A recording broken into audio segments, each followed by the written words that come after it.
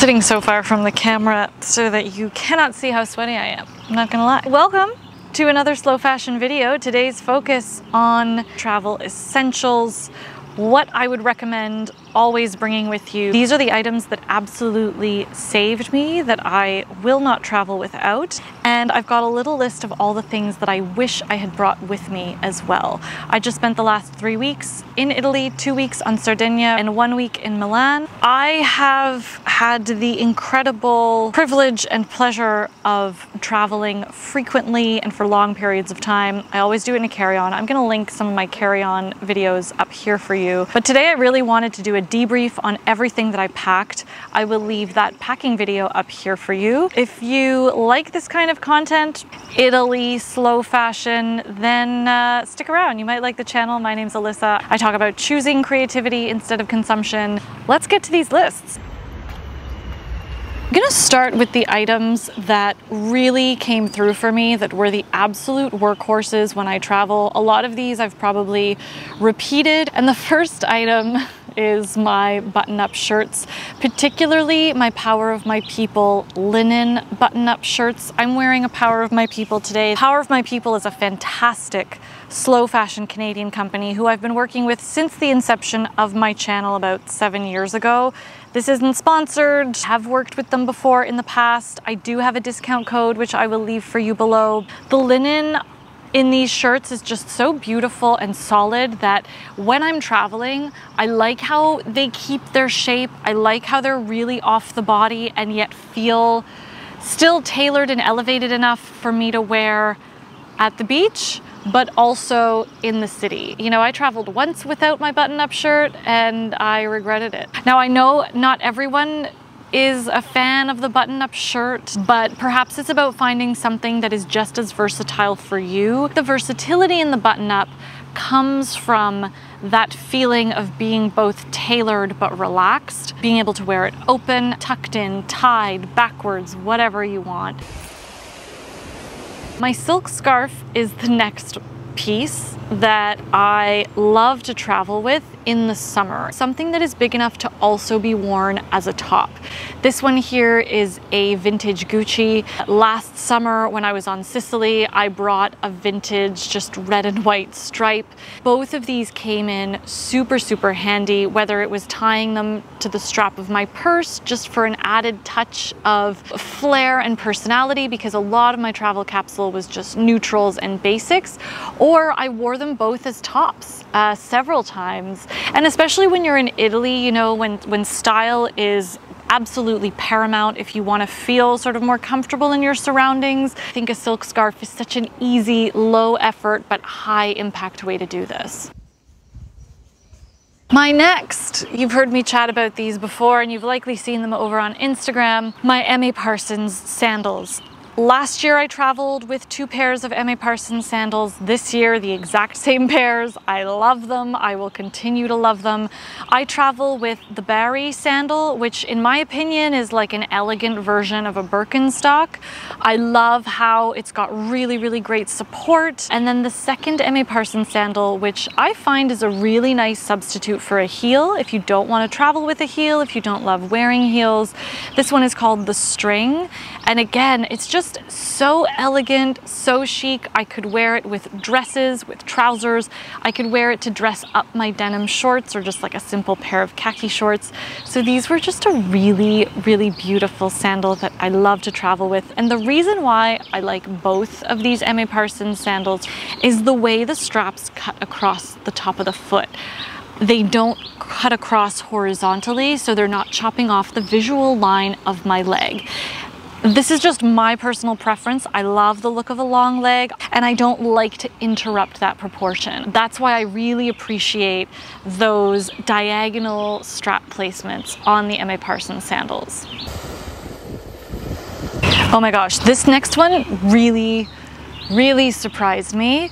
My Cézanne basket bag. I will link as many of these things down below. A lot of them are older, but because they're classics, they're always repeated. This was my first time traveling with a basket tote. I would always look at other women and travelers on the beach or in these beautiful Italian settings, and they always had a basket bag, and I was like, man, like, it's so pretty, but is it practical? This one from Cézanne is just so great. The straps are adjustable. I know a lot of times we're worried about theft because there's no zipper, there's no closure. I think you just have to be extra aware. I was also not traveling in high seasons. But that being said, like, travel with whatever makes you feel most comfortable. The basket weave itself and the leather straps and the silhouette is very classic and minimal. It worked in both a beach and an urban setting. So this was a huge win for me, and to be completely honest, I'm back in Canada. I'm still using this quite often. Next, also not surprising, my Monica Vinader jewelry. I've been working with Monica Vinader for a while, and again, like, none of this is sponsored. I just tend to find brands that I like. If I'm lucky, they continue working with me, but even if that doesn't happen, I continue to wear them over and over again and shop them over and over again, because that's just how I manage my closet. The Monica Vinader jewelry that I brought, a really good solid pair of hoops. I brought 2 necklaces, one which was mixed with my heirloom pieces. Brought some of their rings, their dome rings, and I just liked how all of these items are totally stackable. They look great if you wear just one piece at a time. Great if you want to build and you want a more bold or dramatic look. I only brought what I could wear with me on the plane. Even when I was wearing really basic or very functional and utilitarian outfits, I still felt like I had my own style personality coming through. Next is my Day Owl backpack. I had it for a few years. It was gifted to me because more and more I work while I travel or while I'm on vacation. It has become more important that I travel with a backpack that can protect all of my technical gear. And I have to say, I love the many pockets it has. I love that no matter how much I stuff it with, it still looks and feels sleek and minimal. So it's what I take with me as my personal item when I carry on, and then I have my little white suitcase to go with it as well. If you're traveling in the shoulder seasons in Italy, I would definitely make sure you bring yourself a merino sweater. I'm really happy with how I packed this time around. The first, a pair of flats. I so strongly debated bringing my cute little pointed patent Repetto baby blue flats, and I am sad that I did not. Okay, I mean, look, there are worse things in life. A pair of flats would have served me very well, particularly because it was chilly and I just like a closed-toe shoe when it's chilly. Both on Sardinia would have been good. Also in Milan. I figured I would wear my sneakers mostly in Milan, but like, my sneakers aren't beautiful. They're my running shoes. Like, they're my actual running shoes. They're not like a cute pair of sneakers. I didn't feel the most chic in my running sneakers, so a pair of flats would have been great. A second pair of sunglasses.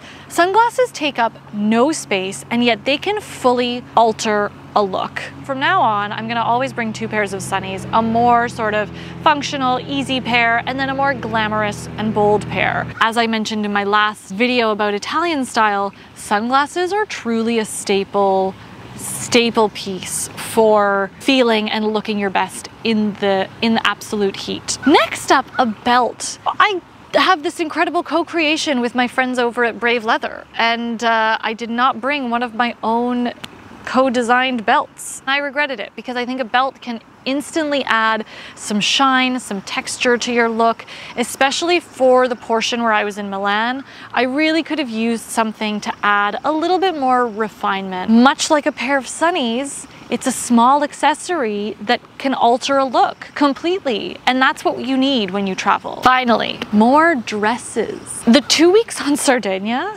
okay, every day was pretty much a beach day. I literally wore this one really, I'm gonna say it, shabby looking cover up. It's the only swim cover up I own, and thank God I threw it in my suitcase at the last minute because I wore it pretty much every day. I just figured I'd wear my denim shorts to the beach every day with a button up, but it's too humid for that. Definitely on my list are sundresses, more casual ones for the beach, but then also more just elevated ones for day. I hope you find it helpful. I hope if you are taking some time to relax and recharge, that wherever you go and whatever you do, you enjoy it. I'm just so grateful that you're here. Thanks for watching. Thanks for being here. If you learned something new or if you liked this video, give it a thumbs up. Hit subscribe if you haven't already. I hope you have a wonderful rest of your day or evening. Thank you so much for joining me, and I'll be back in another slow fashion video. Ciao.